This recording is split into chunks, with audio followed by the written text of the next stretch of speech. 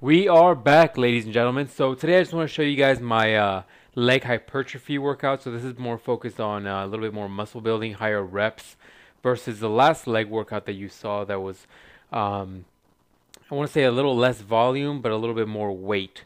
So here you're going to see me do a lot more reps than you would in the last workout, and the exercises have changed a little bit. So starting off with deadlifts again, like I mentioned a million times already. I'm a really big fan of deadlifts. I feel like it's improved a lot of deficiencies I had, primarily my back too.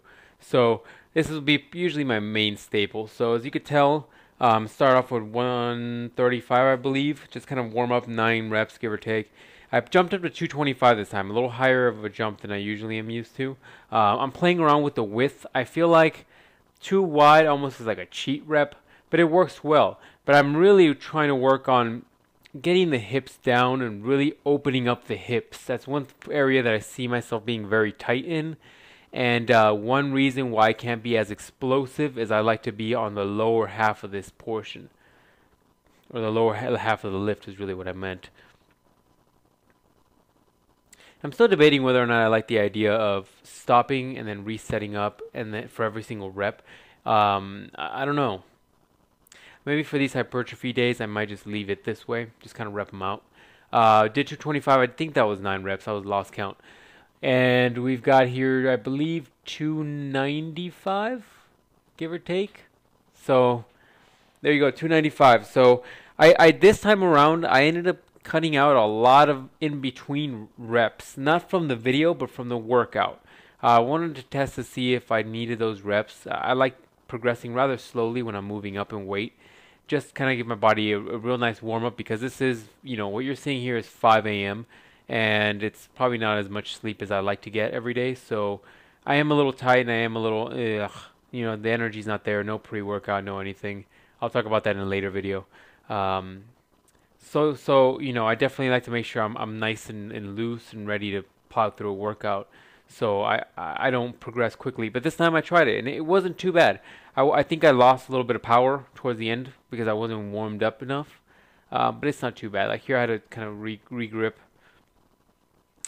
One thing I definitely try to work on the lower end, as you can see, is keeping that chest up.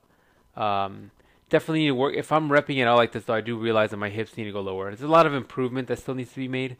But, it's part of the game. You got to make it.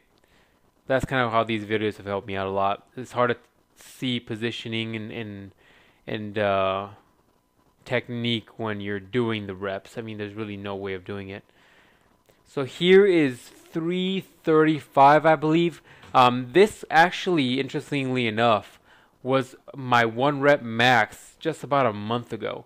And so, considering how my 1 rep max has just dramatically shot up, I was going to try to do this for reps. This is actually my last set of deadlifts. I wanted to get about 6 reps on this. So, see how I do. Hips low, focusing on just exploding from the rep. Boom. Not so much of an explosion, to be honest with you. I think the original goal was 6, I believe. I think. Explode, you slow motherfucker. Oops. Anyways, so come on. Whoa. So, anyways, I mean, I wish the reps probably need to go a little faster, but like I said, I'm tired by this point.